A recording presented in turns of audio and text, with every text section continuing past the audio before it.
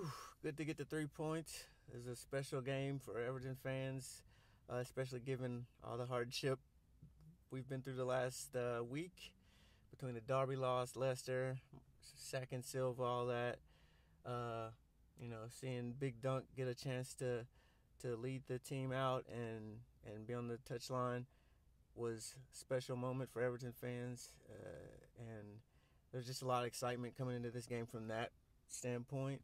Probably a little bit of nerves too, just because you could probably see it going the total opposite way that it did, given, like I said, the week the team and the fans have all been through. But made sure that the stadium was bouncing. It seemed Big Dunk got everybody hyped for the game. A lot of chatter on Twitter about that. It seemed like everybody was ready to get behind the team, and it I think that did propel the team on. Woke up a little bit nervous and excited, and was a little disappointed by the team sheet, but only because I was hoping just to see one of the young under 23 guys, not Beningame, but there's another guy. I was hoping maybe they put him in the midfield, because really that's what scares me, that our midfield is just decimated by injuries, and my mindset is like, just throw somebody there that can do the job. We just need some legs in there that can just run around, and even if the kid is all he's doing is running around and harassing Chelsea's midfield, I would have been happy. But Dunk went with Snyderlin. Sigerson was in the game, and I think that was the midfield.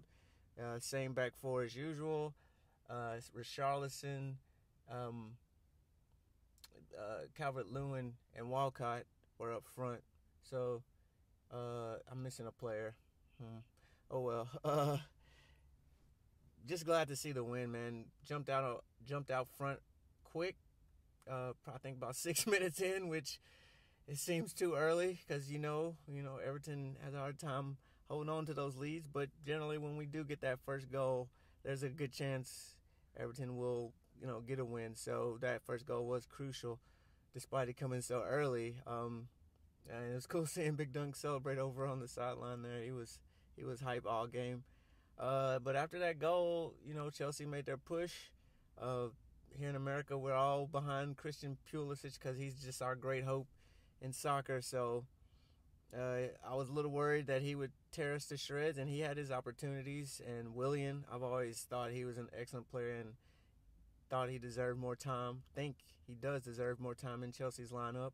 Think he has been getting a good run there, and he caused problems. Tammy Abraham, I don't know him as well as a lot of other soccer football fans, but apparently he's in good form, but maybe coming off injury. All that said is we just soaked up a lot of pressure from Chelsea. They had possession, most of the game.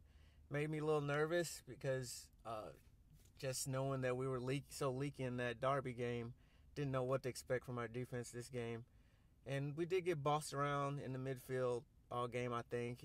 But what I will say is Everton were battling. Like, you could see a marked difference between just how we'd been playing before to today. Like, we were fighting for every ball. We were still second to a lot of balls sometimes, but once we got to the ball, we were fighting for it. We were taking out shins.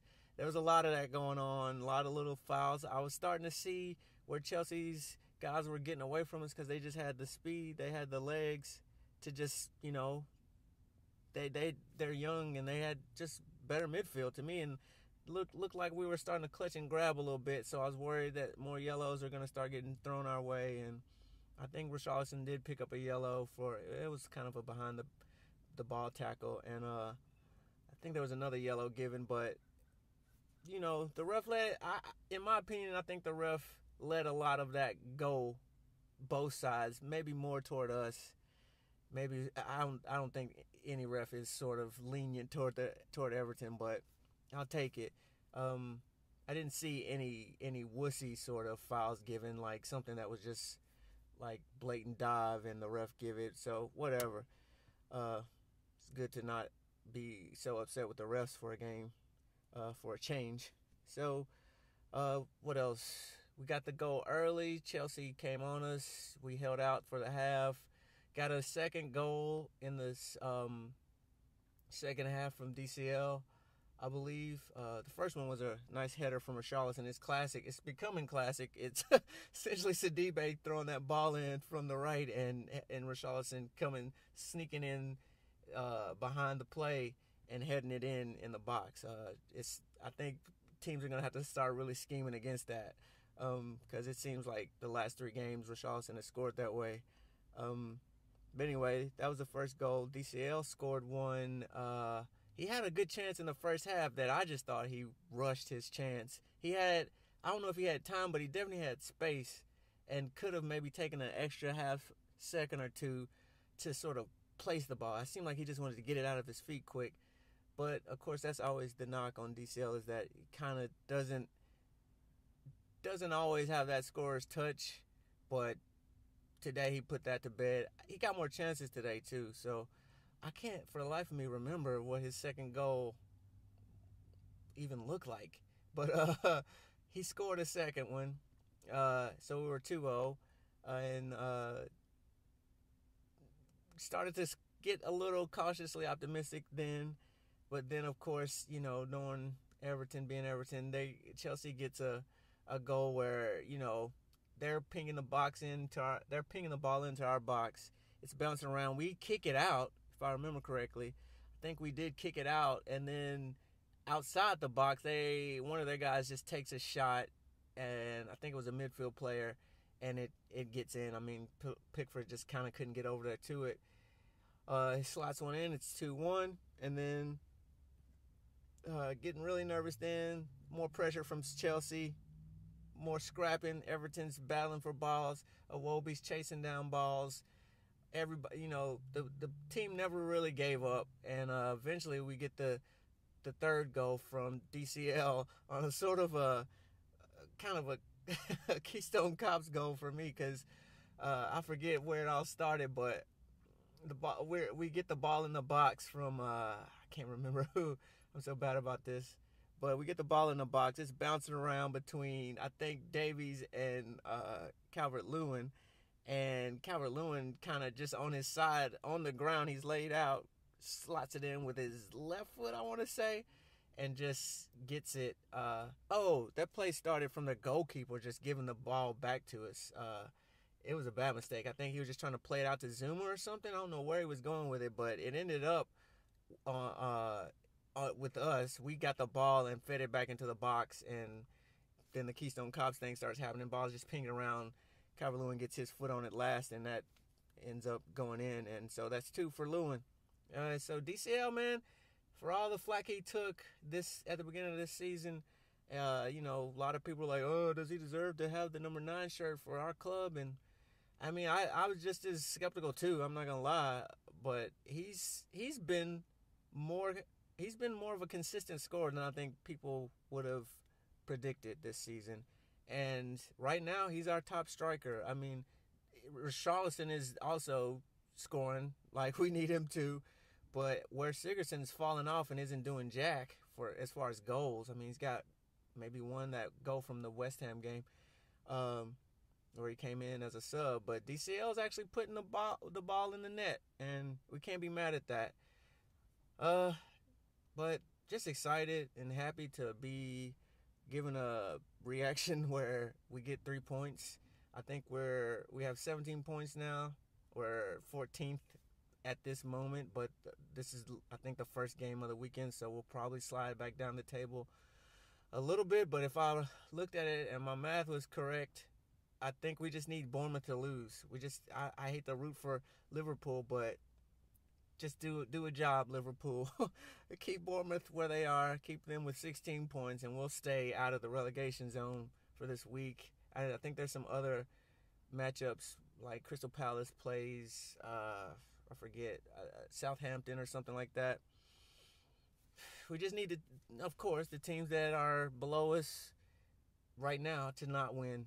I don't think that's going to happen across the board, so we'll probably slide back down, but just stay out of the relegation zone and just got to keep picking up points.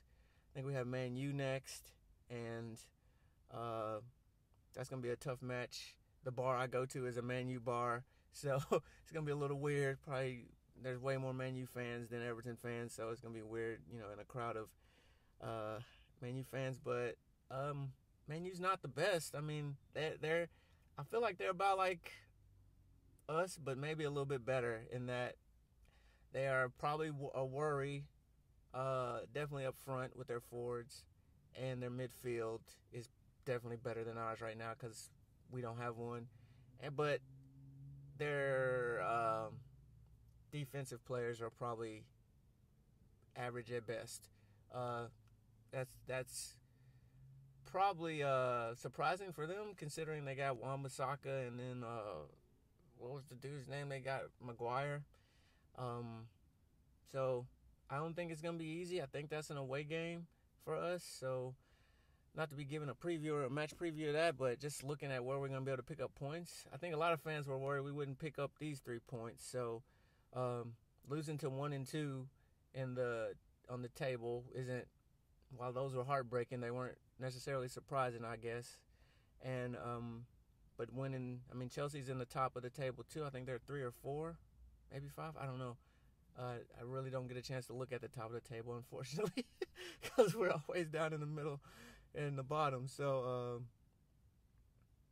just glad to pick up these 3, and don't know what this means for as far as managerial hopes. We got this win. I think it maybe gives the board a little bit more breathing room and takes off a little bit of pressure in the management search. Just I think, and all I mean by that is that fans aren't going to be up in arms if Big Dunk has to manage another game. I don't, who knows how long that could last. We went through that with Unsworth, where sort of up and down, and you probably do need to get somebody in that is going to be the more permanent, guy in charge. Give him a time to set up and see what he likes, who he likes, and everything. But anyway, just quickly, I never really have done this, but my man of the match would probably be DCL, just because the 2 goals. He worked hard out there. He was running all game and just didn't give up.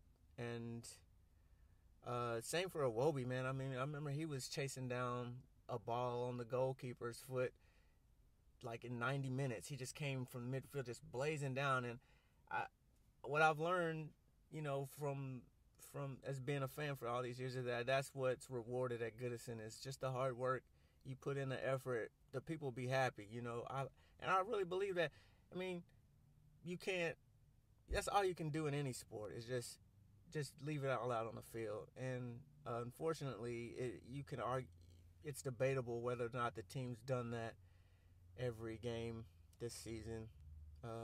And maybe a lot of times in life, even, you just have to get to your low point before you really stop taking things for granted. Maybe the team had to learn that lesson. I don't know. Could just be the Big Dunk manager bounce too. So either way, we'll take it. 3 points up the Toffees.